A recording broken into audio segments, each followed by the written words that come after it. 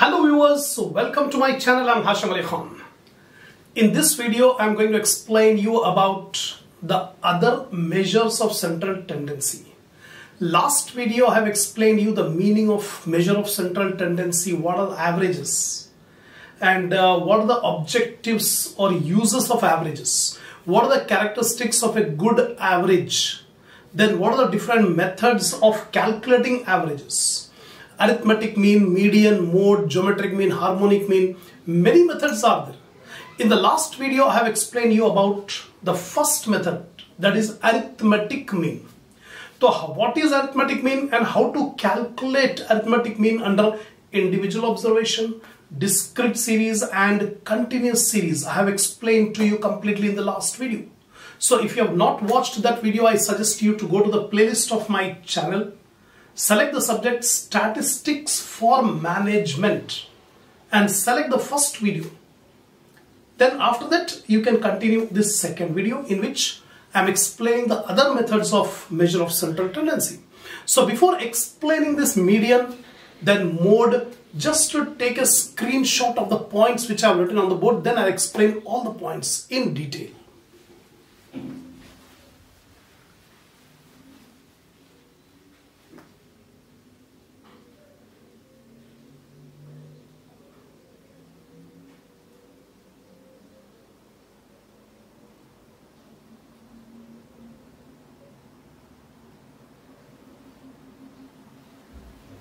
Now see carefully. Median. Median is simple words means middle. In normal language, the term median means middle.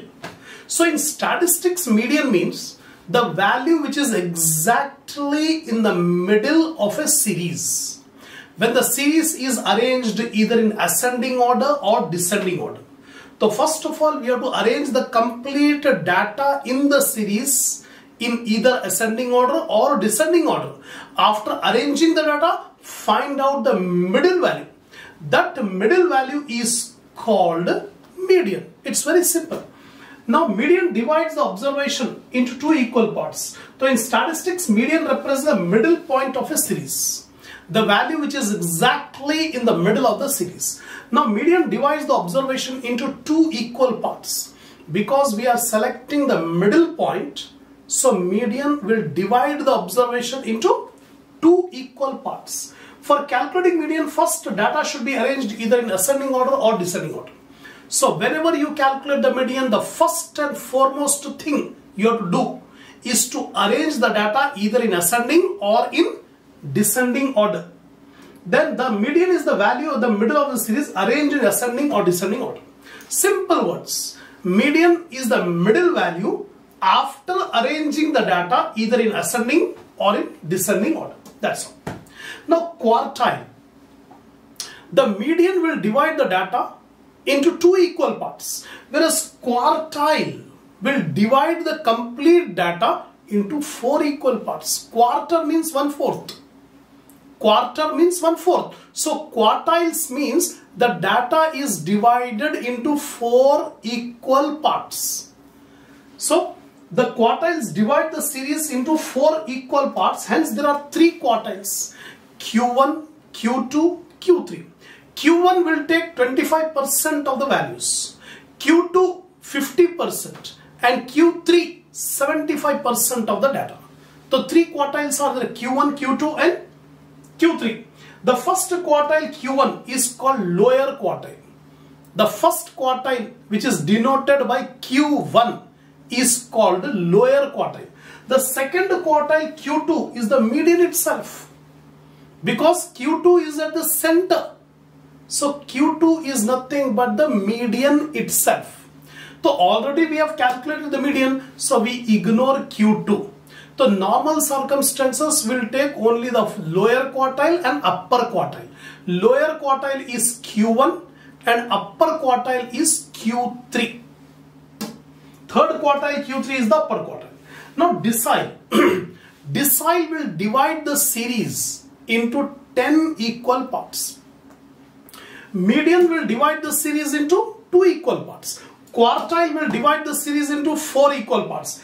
Decile will divide the series into 10 equal parts. So there are 9 deciles. D1, D2, D3, D4, D5, D6, D7, D8, D9. So D9 are the deciles. Now percentile. The percentile will divide the series into 100 equal parts. So we will have 99 percentiles. P1, P2, P3, P4, like that it goes on up to P99. That's it. Now calculation of median. The same method will be applied for calculating the median, quartiles, decile or percentile. Only the thing is we have to take in denominator 2 if it is median. Denominator 4 if it is quartile. Denominator 10 if it is decile. And denominator 100 if it is a percentile. That is the only difference. Remaining the formula is same. Now, calculation of median, individual observations. For individual series, median is equal to size of n plus 1 by 2. N means number of items. How many items are there? That is n. So n plus 1 by 2 item. That is the median. Lower quartile Q1, size of n plus 1 by 4th item. Upper quartile Q3, size of 3 into n plus 1 by 4th item. So what you can observe here, for median denominator 2, for quartile denominator 4, for third quartile multiply 3/4. Because upper quartile will take 3/4 data, 3/4 means 75%. And lower quartile is 1/4, 1/4 means 25%. So this is the formula for median under individual series. Now discrete series. In discrete series, median is equal to size of n plus 1 by 2, same formula. But here we have to calculate cumulative frequency. Here we don't have any frequency. But discrete series, we will have the frequencies given. So when frequencies are given, we have to calculate the cumulative frequency, CF. So arrange the data in ascending order. Find the cumulative frequency, CF. Apply the formula. Apply this formula. And then look at the CF column and find out the value which is equal to n plus 1 by 2 or next here.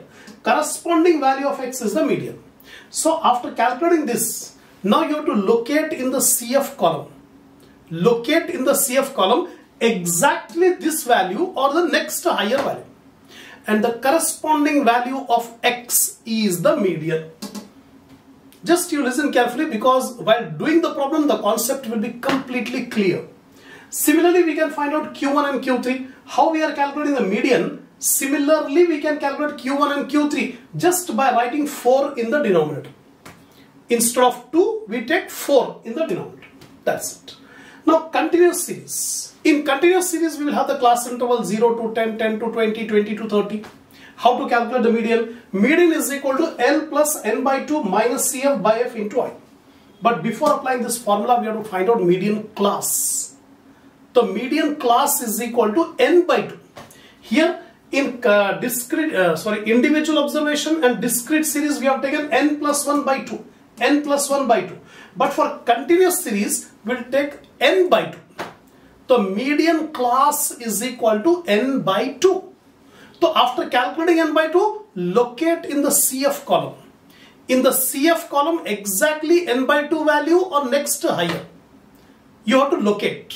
And corresponding class interval is called median class. Is called median class. So after calculating median class, apply the formula. Median is equal to L plus n by 2 minus CF by F into I. Where L stands for lower limit of the median class. Whatever median class we got, the lower limit of median class is L.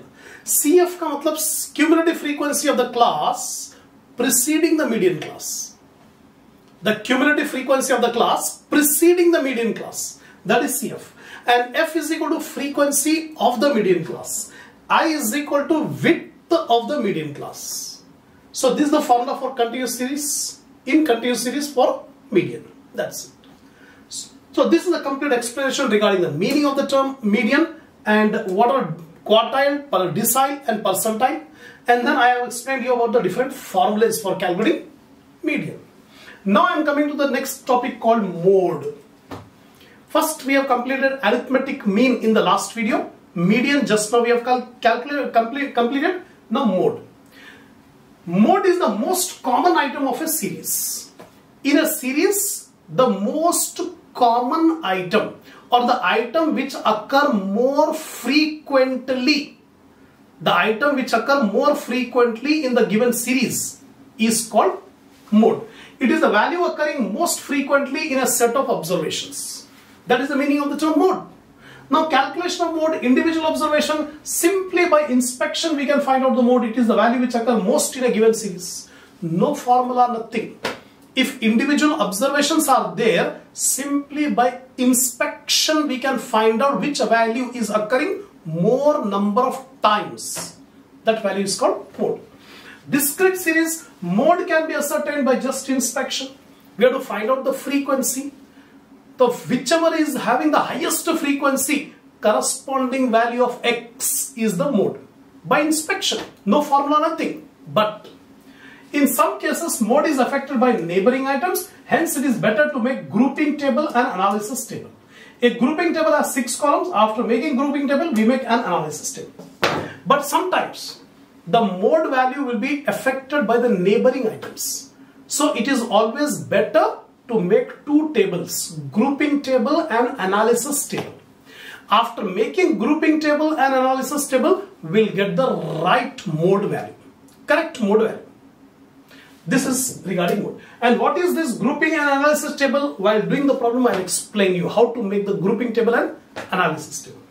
Continuous series, the model class can be ascertained either by inspection or by making grouping and analysis table. Then we apply the following formula. First of all, in a continuous series, we have to find out the model class. So what is model class? How to find out model class? Either by inspection you find out model class, or by making grouping and analysis table you find out the model class. After calculating the model class, apply the formula mode is equal to L plus delta 1 divided by delta 1 plus delta 2 into I. So what is L? Lower limit of the model class. And delta 1 is equal to FO minus F1. FO minus F1. FO is the frequency of the model class. Write down there itself in your notebook. FO is equal to frequency of model class. F1 is equal to frequency of the pre-model class, before model class. And F2 is equal to frequency of the succeeding model class. Succeeding model class, after model class. The model class ka frequency FO, pre-model class frequency F1, post-model class frequency F2. So FO minus F1 is delta 1. FO minus F2 is delta 2. That's all. This will give you mode. Now, 2 points you have to remember while calculating mode. The first point is, while calculating mode, it is necessary that the class interval are uniform. All the class intervals must be equal, uniform. If it is not uniform, we cannot calculate mode. We have to convert it into equal class interval. Secondly, if 2 or more variables have the same highest frequency, then mode is said to be ill-defined. In some cases, 2 classes will have the same highest frequency. 2 classes will have the same highest frequency. In that case, the mode is ill-defined. When the mode is ill-defined, alternative formula for calculating mode is this one. Mode is equal to 3 median minus 2 mean. So mode is equal to 3 median minus 2 mean. But this formula will be applied only under emergency, when the mode is ill-defined. When the mode will be ill-defined, when 2 classes are having the same highest frequency. Same highest frequency. That's all. So I have explained you about median. I have explained you about mode. Next thing is geometric mean. The geometric mean is the nth root of the product of n items of a series. Suppose in a series we have n items. So nth root of the product of n items. Product of n items will give you geometric mean. Example, here I have given an example. If there are 2 numbers, say a and b, then it's square root of the product of 2 numbers. A and B are the two numbers. If you want to find out the geometric mean of A and B, multiply A and B. A into B and put it under root. So under root A into B is equal to geometric mean. If only two numbers are there. If three numbers are there, A, B, C, the threeth root of A into B into C.